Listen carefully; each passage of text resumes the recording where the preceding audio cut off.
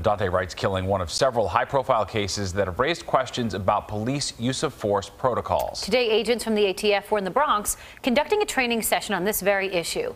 Fox 5's Lizette Nunez got to take part in it. From a real-life traffic stop that turned deadly for a police officer. Show me your other hand. Well, I work here. Let me see. Put both your hands up. To a simulated scenario of a possible break-in. Agents from the Bureau of Alcohol, Tobacco, Firearms and Explosives took Fox 5 through a use of force training, a training program that the NYPD also uses. Agents played videos of real-life scenarios that law enforcement officials go through on a day-to-day in front of members of the media.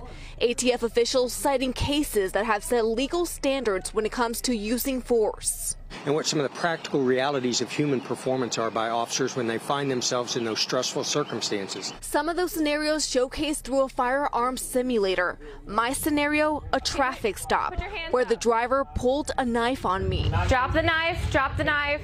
The driver attempted to slash me. Is there anything I could have done differently or better? The only thing that you were giving him commands, which was good, and presumably so was your partner on the other side of the car.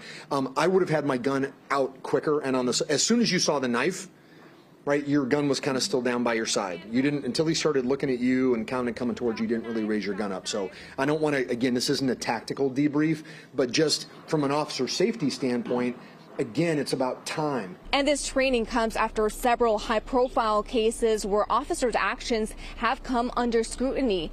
Agents also add that use of force depends on a totality of facts that includes a person's demeanor and whether or not they are armed. Agents also add that this training is meant to add context to the debate of use of force.